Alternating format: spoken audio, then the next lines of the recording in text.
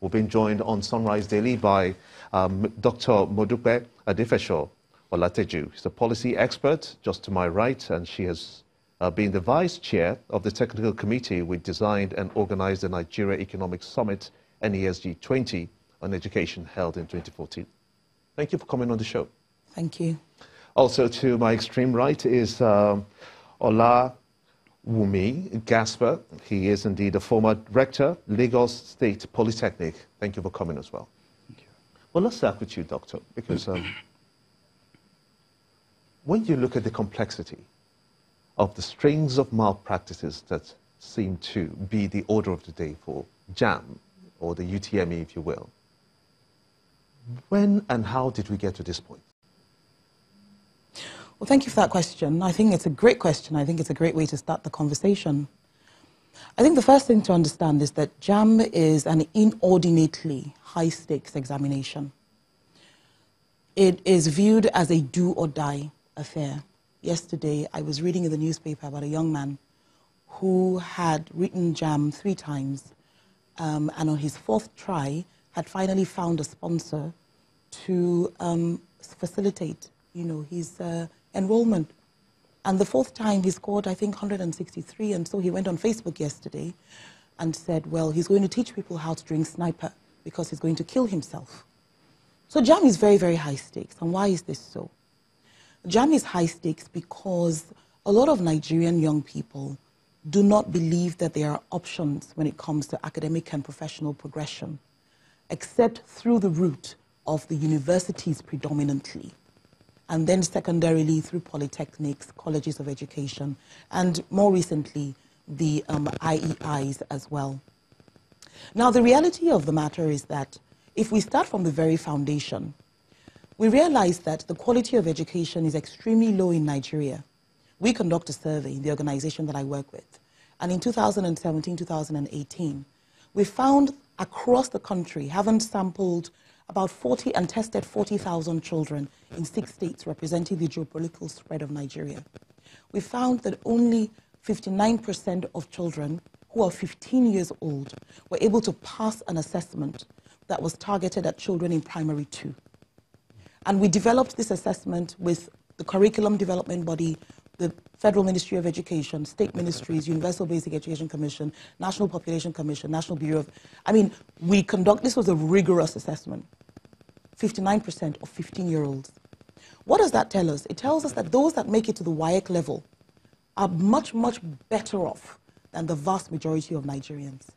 And those that make it to JAM are the best that we have.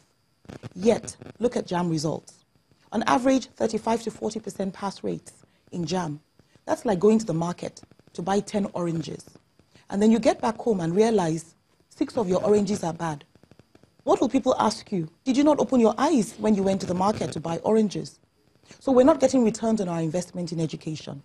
So obviously, these are very, very poor products of the education system. Those that make it through JAM are the best. Now, how many people can actually be accommodated in university? That's a big question. Let's get the views of... Yes, I wanted to ask Mr. Gasper, as an examiner first, what would be your first take on what the professor said? To me, it's very unfortunate. As an examiner, my practice it's been on for quite a long time, special centers and all that, streaming students into doing JAM and having high figures, and but even the question is, even while those kids are in the university, is it a true representation of the scores they had? The answer is no, which we've seen severally. And again, like you said, we have overemphasized university education. Unfortunately enough for us, the society itself is guilty. We've neglected all other tiers of education, especially the primary education. The primary education is the hub. It's the major hub for individual and societal development. It's also the pivot on which all the tiers of education really.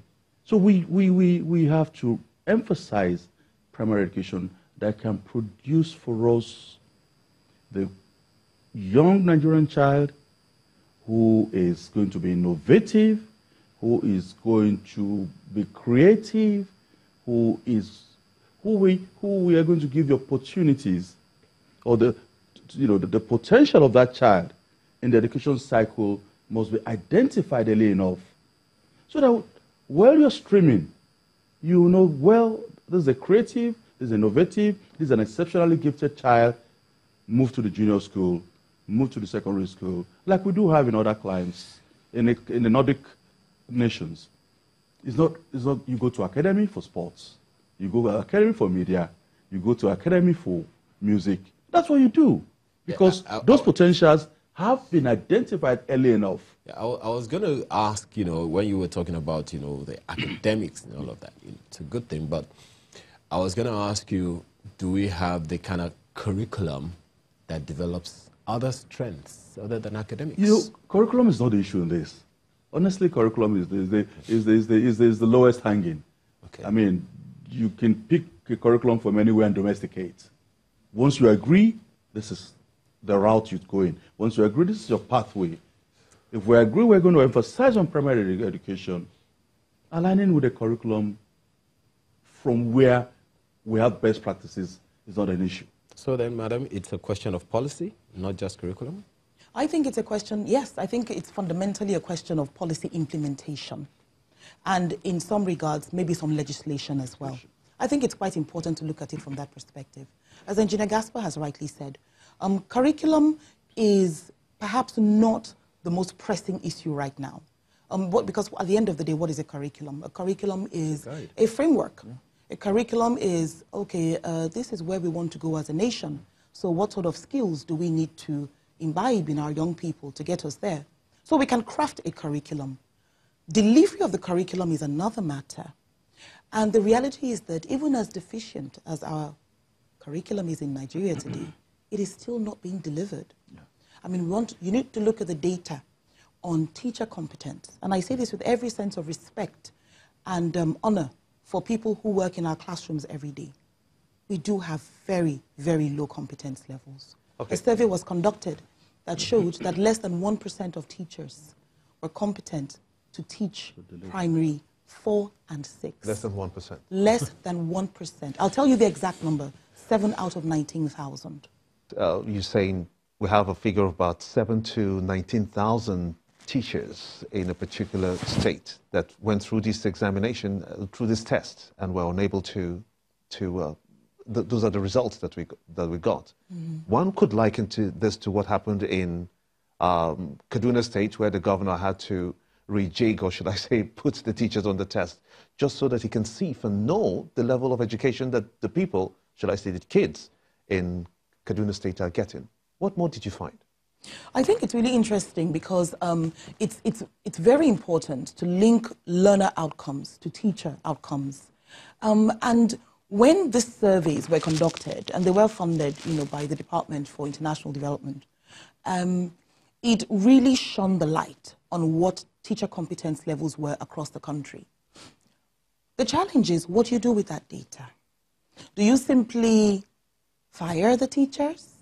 Or do you begin to dig deep into what the root causes of this sort of result might be and begin to institute programs at policy level or thinking at policy level, which is then implemented to reform this system? For us, that's the fundamental issue. Because these results that we saw were not actually the worst results. There were states that had worse results than this. So we begin to ask ourselves questions like, where do teachers typically come from in Nigeria? Today, when we ask ourselves who passes JAM and progresses onto, who passes WAEC and progresses onto JAM level, the question is, the answer is, it's people who have scored 5 credits in WAEC, including math and English. However, there are many that don't score 5 credits. There are many that score 3 and 4 credits, and they are welcomed with open arms by guess who? The colleges of education. But this government, is this to do with government schools, or is it private as well, the statistics that you really know? These statistics are mostly in private schools, in public schools, because with private schools, governments across the country have had a very tough time being able to identify, being able to regulate what happens in the private sector. but we do have data from the public sector in terms of teacher competence. Engineer Gaspar, you are also not just an examiner, but also an administrator. How do you handle such issues? You have such figures. Well, the such figures, especially at the primary school level, it's not happening at all. It's not happening at all because, like you rightly said, are you going to dismiss them? Are you going to get them off the roll? Let's even assume that are you going to retrain them? Yeah, let's even assume that it's a tertiary, a level which you govern. Okay. You know, how do you handle it? Well, at the tertiary level, I'm not too sure we have it as bad as this. But if we do, I mean, well, to me, it's difficult to have such a thing at the tertiary level because our recruitment process is a bit very rigid. So that's so you have very good teachers, not so good students. So well, talking about the teachers, yes, one can say because of the recruitment process, which requires for anybody to come into a tertiary to have a minimum of a master's degree, which is going to be an assistant lecturer cadre, and you move down the line. So basically, and like you very well know, in tertiary is an apprenticeship system. You keep working, being supervised by a senior lecturer or by a professor as you go along to you have your PhD and all that. I mean, it's not as if we don't have some issues also in tertiary. We do, but it's not as bad as the primary school, which is the foundation. And that was why I was mentioning to say, look, the foundation is, we have to all go back to that foundation, which is the primary school. Okay. And honestly, we have, I must say it right here, we need to rejig the Constitution, look at the Constitution, review the Constitution.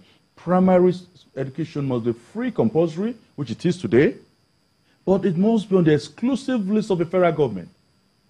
Only the federal government should deliver primary education, and federal government should hands off. Secondary. What do you mean by federal government should hands off? Hands off secondary, technical, and tertiary. That is what is done in most of the Nordic countries. Focus on the primary. Only primary education. Free, and compulsory. on the polytechnics and the universities. Polytechnics, university, states, private sector, foundations, all the like should take on that. Okay, let's because once we get the foundation right, once we get the primary education right, the rest is transition to other tiers. You said it's not about... Let's focus on that primary segment that you talked about, because Professor Ishak Oloyede, the JAMB registrar, is very concerned about this and the level of malpractices that's happening there. What must we do? Is it a fear for JAMB that is affecting students? If we introduce a situation where they are allowed to bring in textbooks, for instance, to write this examination, meanwhile, of course, the examination setters know fully well what you need to do, not necessarily trying to see if you are passing an exam, but to assess your knowledge. Will that work? Why not? I don't see, to me, I don't see why a candidate should not take a textbook to the exam hall or room. You're timed. If you waste your time looking at the textbook and looking for the solution, your 1 hour is gone, your 1.5 hours is gone. It's a test of knowledge, like you rightly said. If I know the source of the knowledge, quickly I go for it, and then right on my system, I click. 12, I go to 13, I go to 14. There's nothing. But to me, you will not have any, you won't have any change whether you take in a textbook or you don't take in a textbook. Honestly, it's knowledge. Madam, you talked about the policy shortcoming, the policy gap that we have, and not just the policy gap, but the policy implementation gap. For how long have we had this issue, and what will it take to resolve it? Put that in perspective. The last time we sat down as a country to define where our education system should be as a function of where our national development should be, and had a strategic conversation around what our curriculum should be doing for us as a country, was in September 1969. In September 2019, it will be 50 years since we sat down to have that conversation. I'll be frank with you. If we had any other outcomes besides what we're currently seeing in Nigeria today, I would be shocked. Because what we're reaping, we've sown the wind and we're reaping the whirlwind. I don't want to come across as a purveyor of doom and gloom, but we have to look at the evidence before us. When we talk about policy, let's give an example. 4 years ago, we had a new policy regarding the trade subjects, at secondary school level. Because the realization is that universities cannot be accessed by everyone and should not be accessed by everyone. Therefore, since the GSS 6334 system had failed, where we were supposed to be developing technical skills by the end of GSS 3, therefore there was another push to introduce 34 trade subjects into the senior secondary curriculum. Now, how much thinking went into that? Are there any teacher training courses that prepare young people in colleges of education today to teach photography? No, there are none. So how do you expect a teacher to deliver photography classes when there is no institution in the country that is training teachers to teach photography? So we're not serious as a country. And I don't want to castigate us all, but I believe that lack of intellectual rigor, the way that we plan our policies, is responsible for the failure of the implementation of our policies. But if we backtrack, yes, we can get it right. If we backtrack, we can get it right. There are pockets of good practice. When we look across states, we see that there's some states that are beginning to take this issue very seriously. Look at Edo State, for example. They may not be ticking all the boxes, but they are showing that they are serious about developing the capacity of their teachers. They're serious about technology, for example, and teachers being able to leap into the 21st century and carry their students with them.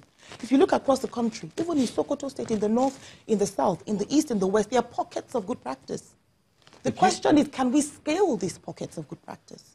If you were with the members of the House of Reps and you're making a presentation now with a view to talking about those policies that you say must be addressed first, if we're to get it right from the root cause of all of these malpractices that we're seeing from the primary level, the secondary school level to the tertiary institutions, what would you be telling them?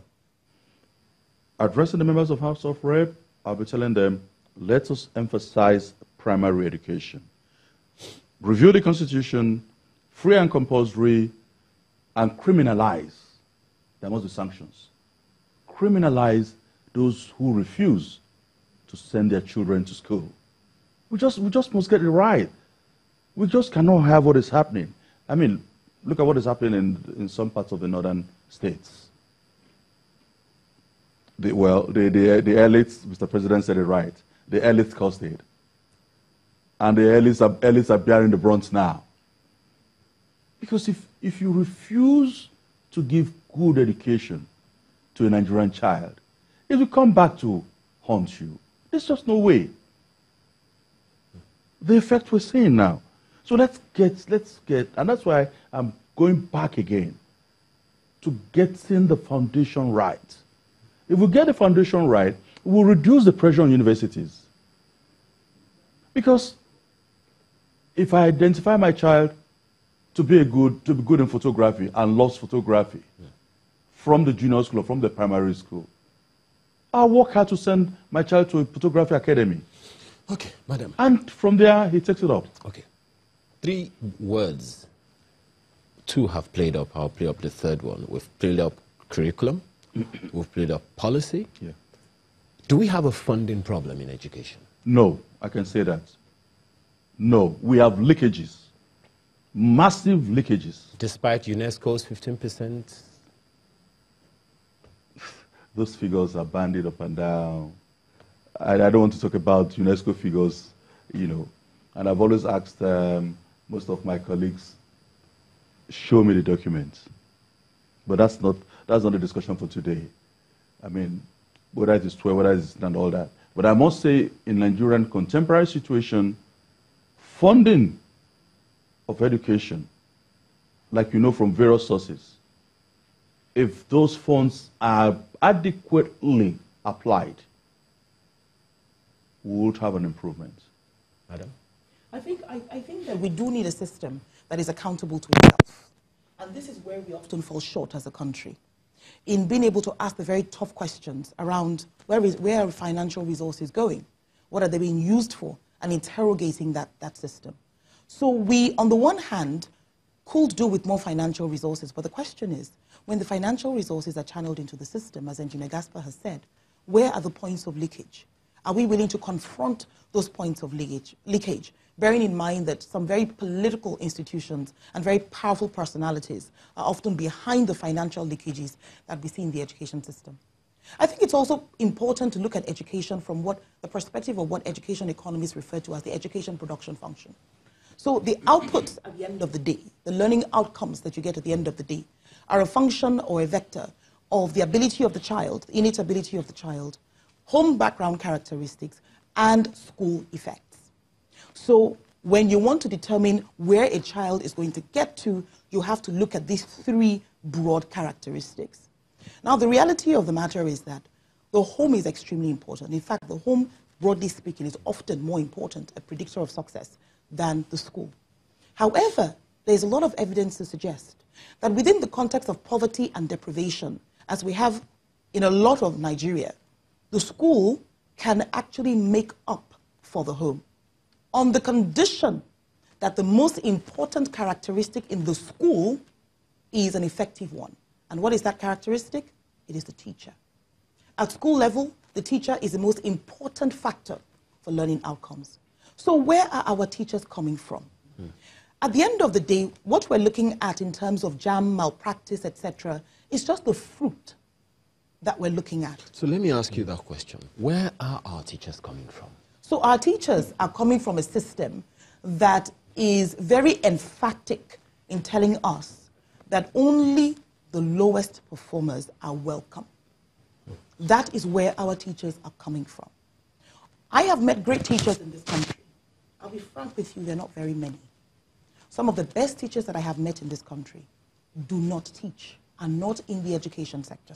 If that were to change, what would be your recommendations? My recommendation is we need to, first of all, revise cutoff marks. Why should the lowest cutoff marks go to education? If at the end of the day, educators are producing every other sector of the economy. Secondly, how do we change the public relations, the PR, around education? There are other countries of the world where education is a status symbol. In the 1960s and 1950s, when our parents went to school, education was a status symbol. Why can we not attract high performers into that sector? Remunerate them accordingly. We can begin to identify, there are many programs in Nigeria now that are beginning to identify high performers and bringing them systematically into the education sector. Can we institutionalize that at the public sector? Yes, we can, if we want to. It's all a question of political will. But how well are we coordinating that? How can we coordinate your recommendation? Because it seems to suggest anyone who is looking at the education sector now that there's just too many disjoints at the moment. Obviously. I mean, there's a legislative angle, there's the policy angle, and also there's the issue of training. And to add on to that, honestly, let me reflect with you to say we need quality teachers. Unfortunately enough, the system we have today cannot give us quality teachers. The College of Education, like she mentioned, the cutoff marks are the lowest. Again, the issue with the College of Education is the fact that, which she didn't mention, is the fact that there are programs called pre-NCE. Pre-NCE requires 4 passes. 4 passes in 1 year, you move to the NCE proper. 4 passes at WIAC level. 4 passes. It's like a prelim. It's like a prelim.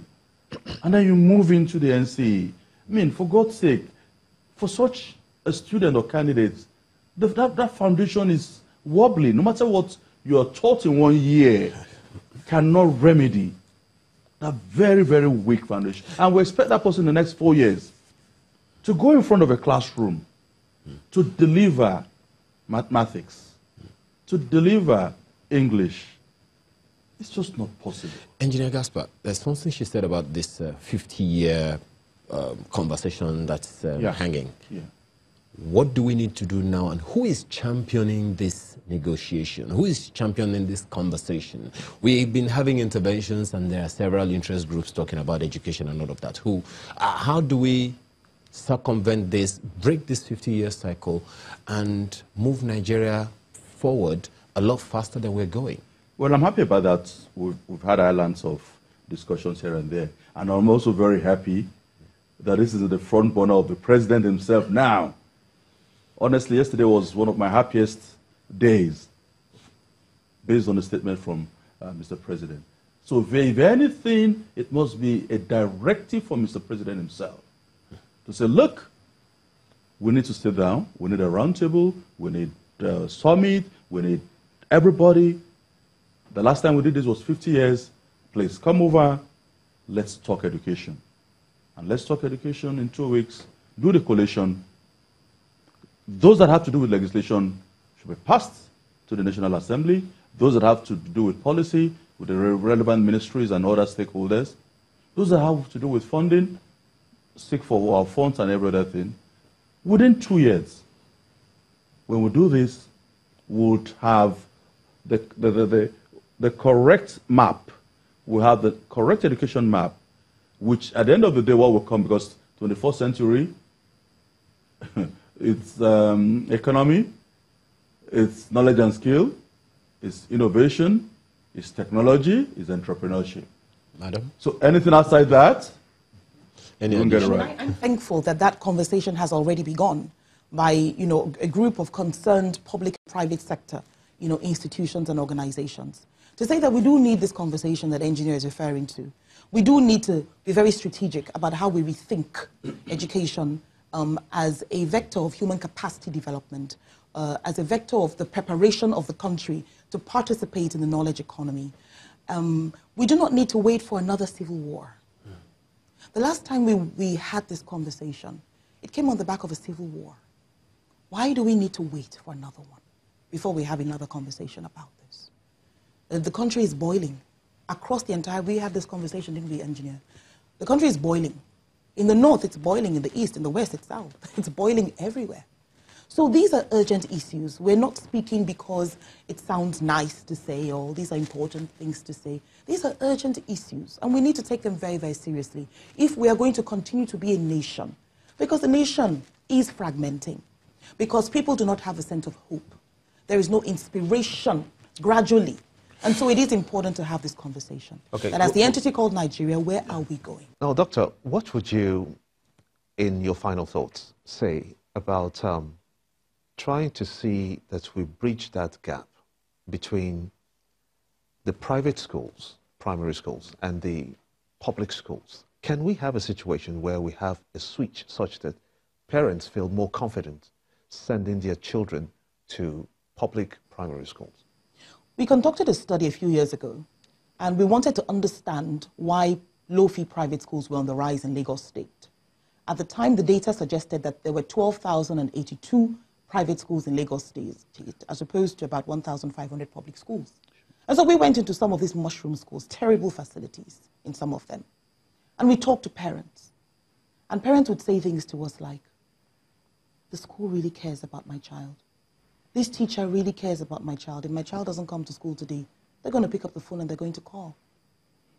This school is very close to my home, so my child who's 6 or 7 can easily walk to school. Basically, what they were telling us is that there are characteristics of private schools, whether they're low fee or they're high fee, that are not being mirrored in the public sector.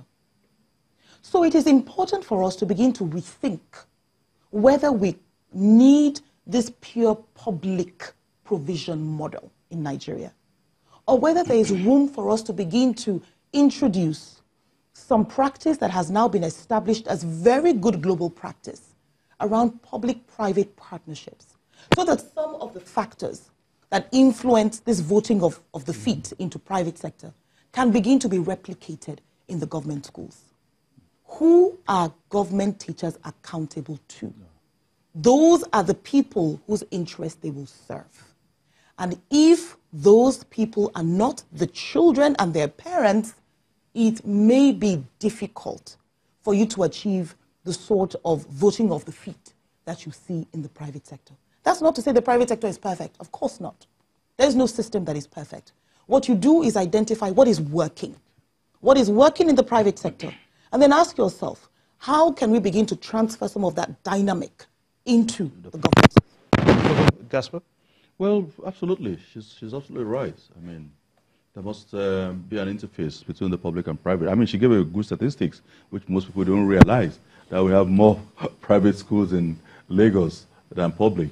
And, but I must say something here, closing, to say that the 21st century education is an innovation education. And, currently we have the basic, the secondary, the tertiary, and all that. And innovation education, whether we like it or not, it's here with us. No classrooms, no mortars, no bricks, no unions, no ASU, no NASU.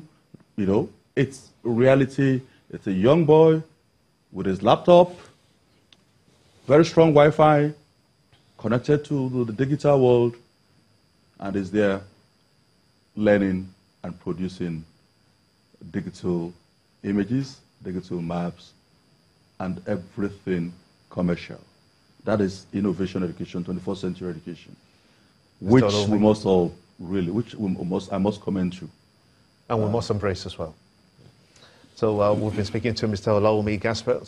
Thank you so much indeed for talking to us. The former rector of Lagos State Polytechnic, as well as Dr. Modupe Adefesho Olateju, a policy expert. She's also been the chair, vice chairs, as a matter of fact, of the technical committee we designed and organized the Nigeria Economic Summit Group, NES 20 on education held in 2014. Always insightful having both of you to have discussions around education with us. We hope that in due course we'll be able to call you again because this is very topical. Many thanks indeed for talking to us.